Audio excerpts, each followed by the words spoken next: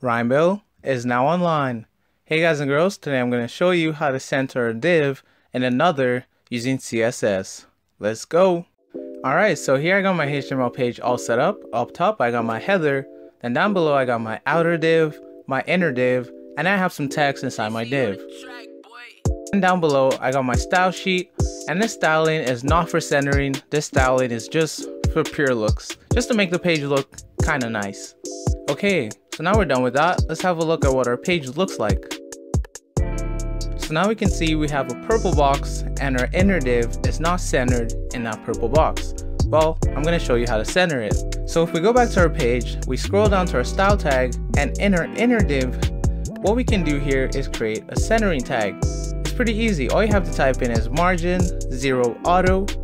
And what this tag does is it centers our div horizontally in our purple div. Let's have a look. Well, what if you wanted to center your inner div vertically too? Well, it's a bit of a challenge because there are a couple rules you need to follow.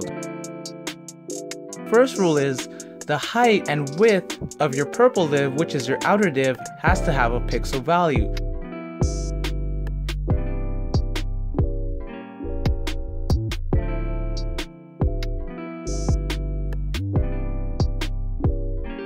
So if we go ahead and test this, go back to our web page, and you see when we scroll in or out, our div remains constant.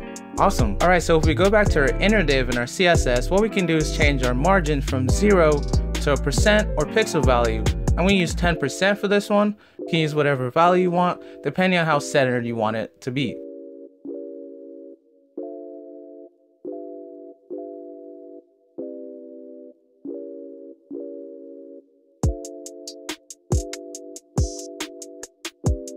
Alright, so now I'm going to show you the simpler method, which is using Flexbox. Flexbox is basically does the math for you, so you don't need to guess. So let's erase this margin nonsense and go to our outer div, type in display, flex, and then we want to justify our content center, and then we want to align our items center. And that basically does it all. So if we go back, you should now see that our inner div is centered in our purple box. Awesome. And that's basically all you need. And the best part about using Flexbox is that your outer div doesn't need a fixed height or width.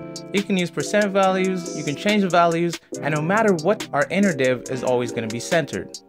Awesome. And that's how I do it, guys. That's how to center a div in a div.